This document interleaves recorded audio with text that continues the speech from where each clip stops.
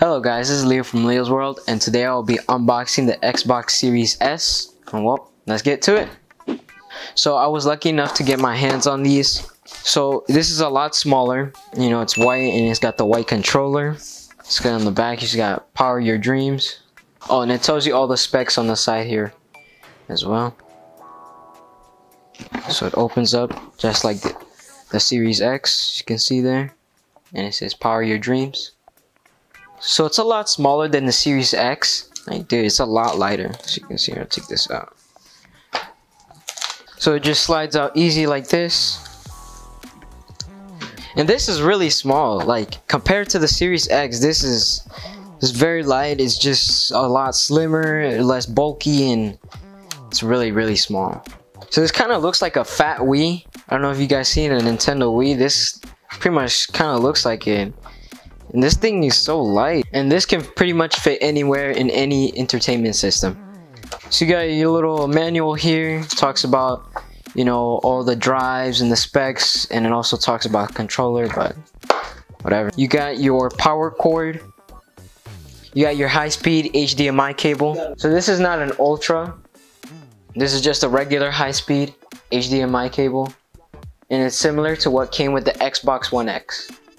And then again, you got your little guide, your Xbox and Microsoft. You got a little manual, and here's the controller. Pretty much the same thing as the Series X, but this one just has a it's painted white. Nah, actually, I kind of like this one better. This one looks very nice, very sleek, and kind of Star Trooper looking. I don't know. It's very clean.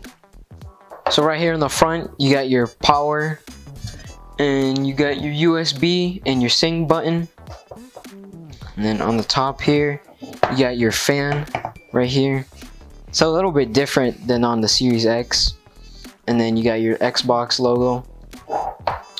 And of course on the sides, you got more fanning in here as well. So here you have your USB ports, your Ethernet. You have your HDMI out. So this is where you hook up your expansion storage, and then this is your power port cable. And again, no brick.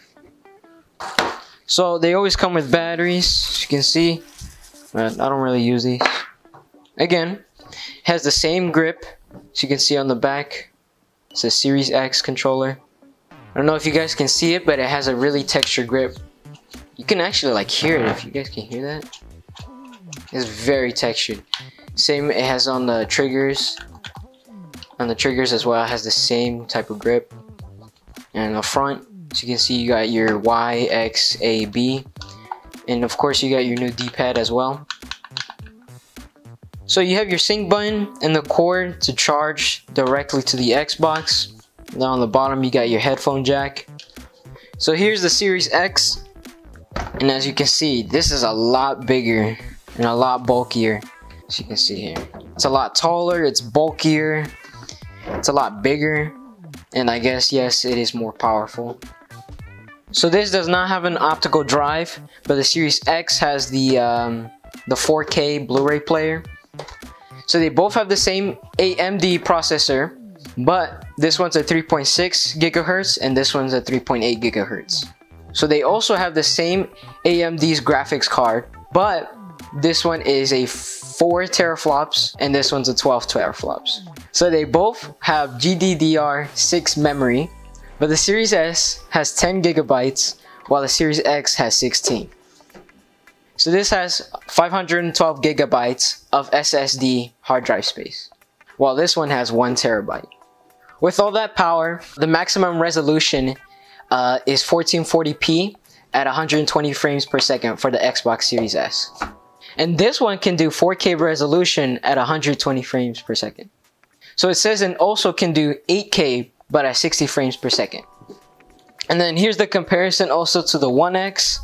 Still, it's bigger. I'm about to say, like, they're about the same bulk size, but this one's a lot lighter. It's very light. This one's a lot heavier. And as you can see, yeah, this one's a lot smaller than the Xbox One X. So you can see the size comparison.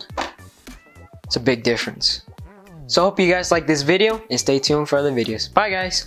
Peace. Peace.